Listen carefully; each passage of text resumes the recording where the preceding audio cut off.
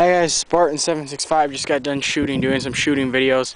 I was shooting my tactical shotgun and the grip broke. The vertical forehand, the little nub that holds it on the Picatinny rail, just came off when I was rapid firing some 00 buck.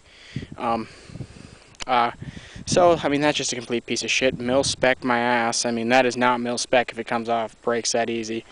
Well, so I took it out, set it out in the field there, put a slug in and shot the bastard, just because I was a little pissed off at it, but I'm satisfied now. Still, I think it was well worth the money to see it explode, because some of it went over there and a chunk flew way over there by those tractors. I think I'm going to go look for it, see if I can find it all, but it flew like almost to the grain bin.